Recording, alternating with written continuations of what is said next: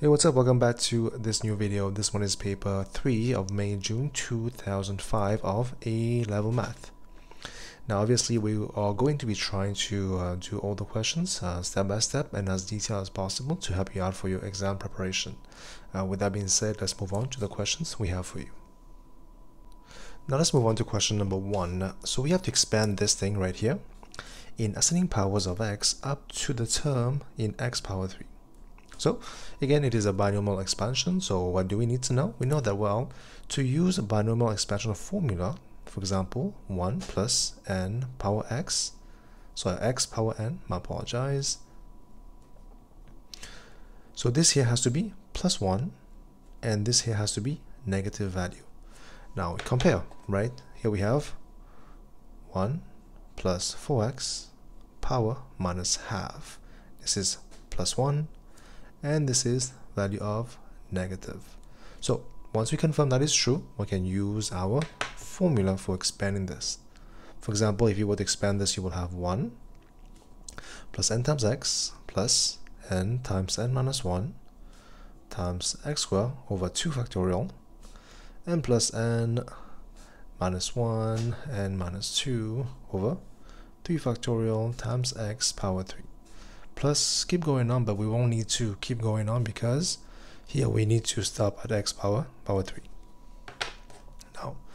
Now by comparison, I can see, well, here we have x, but here we have 4x, so x has to be 4x, and here we have n, and the power n here is minus half. So just plug these values in the formula right here. Let's see what happens. So you will have equal 1 plus n is minus half, x here is 4x, plus here we have minus half minus 1, that will be minus 3 over 2. Here we have x 4x squared, right? Divide by 2 factorial plus minus half minus 3 over 2 minus 5 over 2, and then that will be 4x power 3 over 3 factorial. So simplify, let's see what happens. There will be 1. This will cancel with this, so 2 minus 2x. Here we have, let's use our calculator. Why not? Because minus half times minus 3 over 2 divided by 2 factorial, which is 2, times the value of 16, right? Because 4 squared 16. That will be plus 6x power 2. Finally, here we have what? We have minus half times minus 3 over 2 times minus 5 over 2 times 4 power 3. Let's see what happens. Divide by 3 factorial, which is 6. That will be minus 20. So minus 20x power 3. Okay. So the expansion of this will give you 1 minus 2x and then plus 6 minus 20x power 3. Again, the main point is we have to use the formula, and there's a few conditions to know when can we use it. Once we satisfy those conditions, we have to plug in the values one by one and simplify to find this. That is question number 1. Now let's move on to question number 2. The diagram shows a sketch of the curve y equal to 1 over 1 plus x cubed for the values of x between this and this. So we have this on the graph as given to you, shown as well right here. Now for part 1, we have to use the trapezium rule. Again, it is just a formula we need to know with 2 intervals, with n, 2 interval with n equal to 2 to estimate the value of this integration. Okay, of course, give your answer correct to 2 decimal place.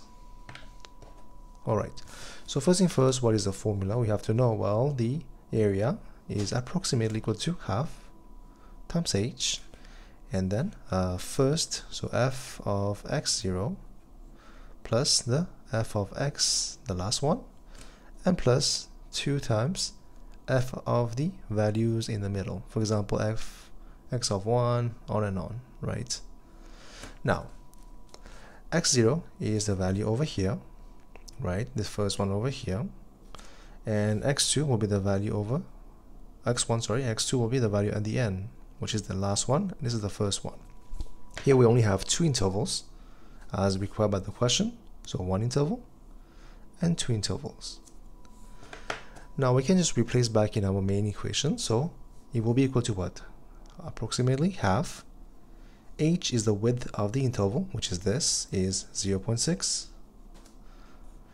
F of the first one, which is minus 0.6, plus the last one, which is f of 0.6, and plus we have 2 times the middle one. So here we have only x1, so f times f taking the value of 0. There you go. Now we just have to simplify one by one and see what happens. Again, trapezium rule is just a formula. H is the width of the interval. As you can see, we have 2 intervals. This is the width. That's it. And then half is just the part of the formula, and the rest we have to find one by one. So this will give you 0.3. Now we have to find this value, and this value. So let's find that. So on the left hand side, let me find f taking the value of minus 0.6. So here we have, this is my equation of the curve. Plug in the value of that. That will be 1 plus minus 0.6 power 3. And 1 divided by that should give you 1.2755. Now f of 0.6 for the last one, right? For this one, that will be 1 divided by 1 plus 0.6 power 3. That will be 0.8224. And f of 0, the value in the middle right here, so that will be 1 divided by 1 plus 0. That is just 1. So finally, once you have those values, we just have to plug them in the formula, right? That will be what?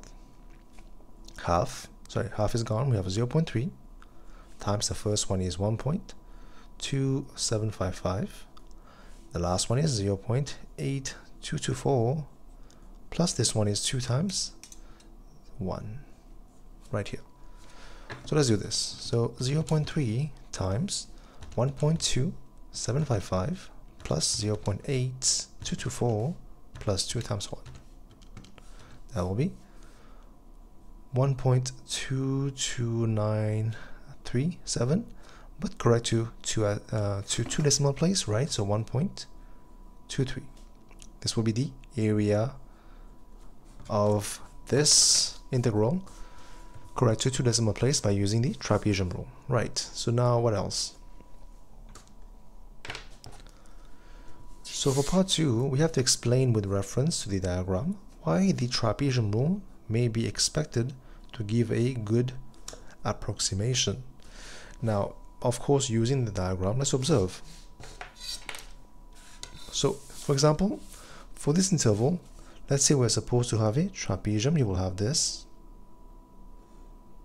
joining with this and join with this, join with this. As you can see, the first trapezium here, this one overestimates, right? It overestimates,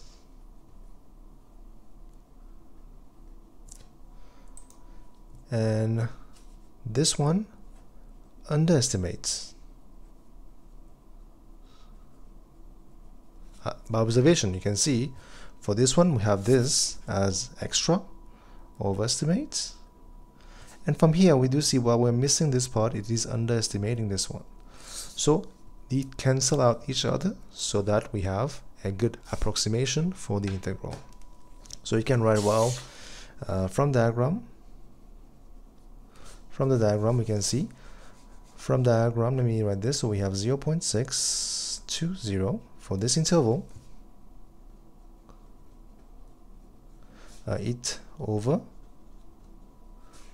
overestimate, and from 0 to 0.6 interval,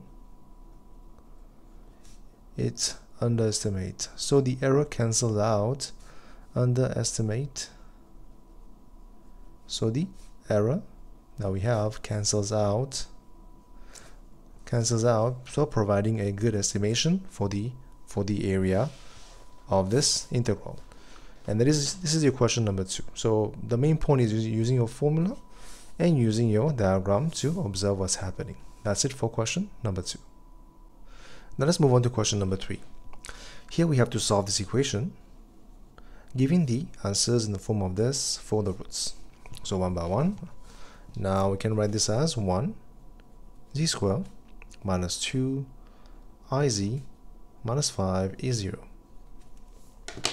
So you would say, well, z will have to be what? Using our formula will be minus b, which is 2i, plus minus root of b squared, which is 4i squared minus 4 times a and times c, divided by the value of 2a, which is just 2. Right.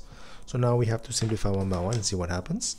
So what is this? What is 4i squared? Well, I squared is minus 1, that will be minus 4.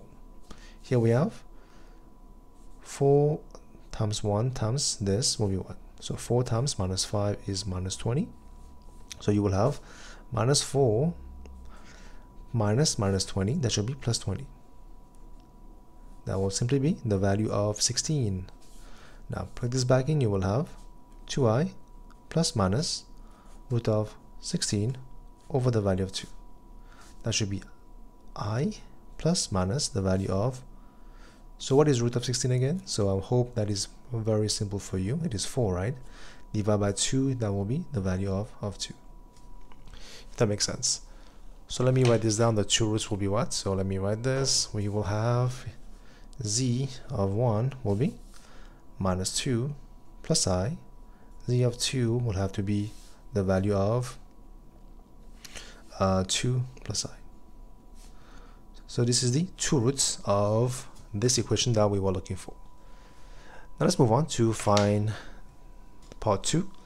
We have to find the modulus and argument of each of the roots. Okay. Now let's of course focus one by one. So z1. What is the modulus? You will say, well, square this one will be the value of 4 and plus 1, that will be root of 5. Now same way, z2 will also be root of 5 as well. So these two modulus, same, no big deal. Now when it comes down to the argument, we have to understand what we are trying to find. So for the positive one, it's pretty easy. So argument of z2 will be simply tan inverse of the value here, which is 1 divided by 2.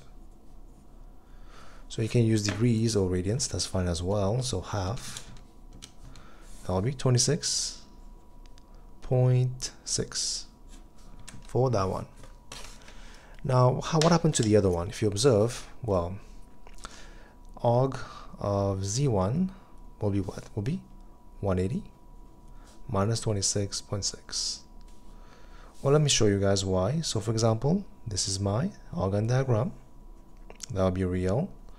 And this is the imaginary. So let's say this is z2 is 2i, so 2i is over here. So this angle here is my arg of z2. This is z2. Now let's say, where is z1? Z1 will be minus 2, will be somewhere over here and over here. You agree? Now what is arg of z2? It will be the angle from here to here. Right. Now how do you find that? We have to take the whole thing minus this one. But this one is the same as this, so this one is the same as this, which is 26.6. Now the whole thing is just 180, so 180 minus 26.6 will give you the value right here.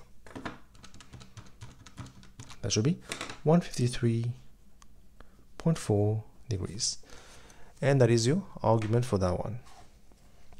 Now let's move on. Part 2, we have to sketch an argon diagram showing the roots, the points representing the roots. So as you can see, I've done this already, but you can use a bigger diagram obviously with the imaginary axis and a real axis. That will be real and imaginary. Here we have 2 for example, and here we have, so minus 2, and here we have I. The first point z will be right here, second point z will be right here. So we can write this is my 1, z2, and z1 according to my points here for the solution of this one. Now let's see what's the other question. So that's it, right? So to sketch the Argand diagram and show the points representing the roots. So only one box. So we have those 2 points and we are good to go. I hope the first half of the video was somewhat helpful. If you guys would love to access the full video, feel free to click on the Patreon link on the main page. Or otherwise, you can go to the description below and click on this link to access the Patreon page for the full video. With that being said, good luck and thank you for watching.